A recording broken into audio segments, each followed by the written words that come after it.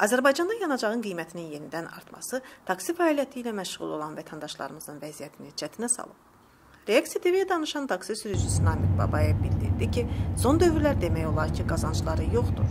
Gündəlik qazandıqları pulu da ancaq avtomobilin yanacağına, ehtiyat hissələrinə və yazılan cərimələrə verirlər.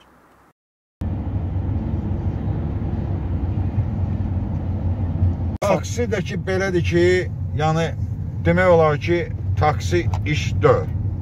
Ən axırıncı iş varsa, o da taksidir. Yəni, bəlkə də fəhələ işləmək, bəlkə də mənə gəlir. Rahat olar kim taksi. Çünki qiymətlər elə qiymətdir ki, düzdür, bu vətəndaşlar üçün xeyirdir. Bir də şirkətlər üçün, məsələn, 189, nə bilim, o birisi, bu birisi, cürbəcür şirkətlərin xeyiridir. Yəni, onlar klienti verir sənə. Bəri başlarında pulların çıxırlar. Daha o fikirləşmir ki, 2 manat ver, 2 manatlıq verdiyim o müştəri hansı yolu gedir? Profkaya düşəcək, düşməyəcək, nə bilim, o 2 manatlıq klient 5 nəfər adamdan gəlib maşına minir, heç avtobusun pulu eləmir. Avtobus qiyməti deyir, yəni 5 nəfər adam minir. Bəs siz sürücülər niyə razılaşırsınız bu şərtlərlə? Çünki neyniyək? İşsizlik, neyniyək? Bir dənə düyün görək, neyniyək? Nə əlimizdən nə gəlir? İşləmək lazımdır. Biz razılaşmayıb neyniyək? Biz belə deyək, kasıb adamlar. Gün ərzində nə qədər qazana bilirsiniz? Heç nə qədər. Konkret bilmək istəyirsə, heç nə qədər. Hər halda işləyirsə demək. Yəni, heç nə də o noldur. O, yəni ki, o qazancımız bizim noldur. Yəni, başqa işlərə baxanda noldur.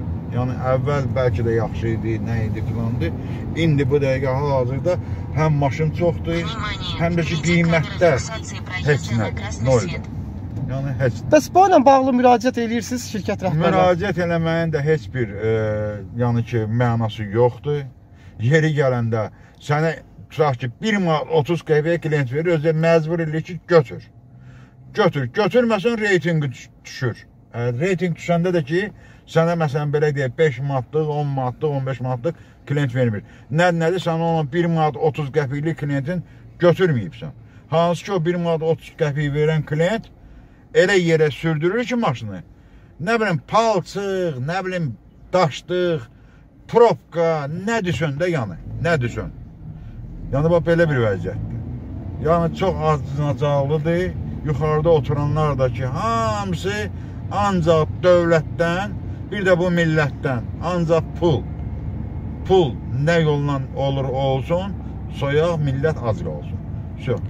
Deməli, mən demək istəyirəm ki, bu yanacaq qalxmağı ilə bizim Azərbaycan dövlətinə və millətinə demək olar ki, heç bir şərait yaradılmır.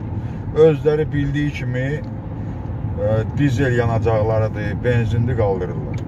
Bunun da ki, yenə dediyim kimi, əsasən millətə zərbədir. Bu qalxmağı ilə bütün qiymətlər hamısı qalxmalıdır, istər-istəməz. Yəni, mən neçə illərdir sürücü işləyirəm və beynəlxalq, yəni tirdə.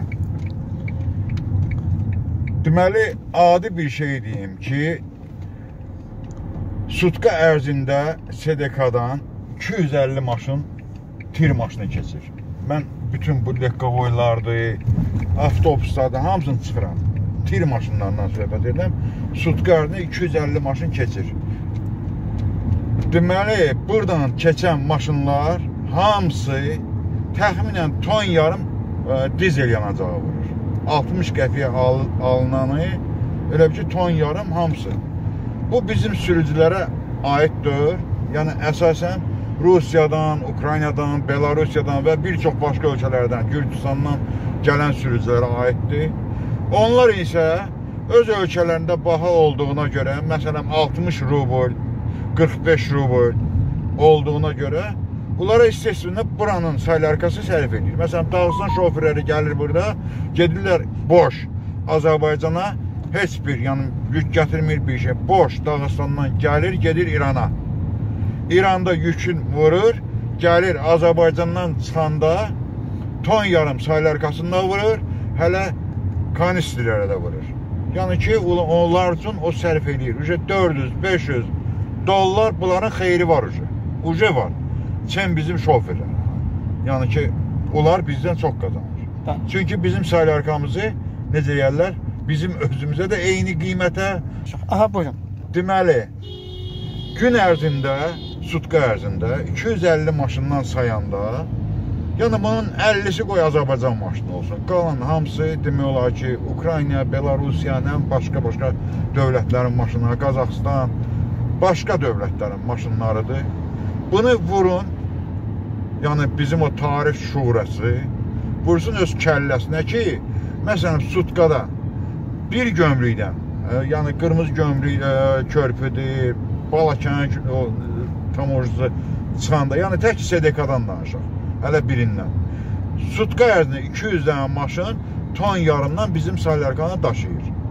Bunun adi vətəndaşa hansı xeyri var?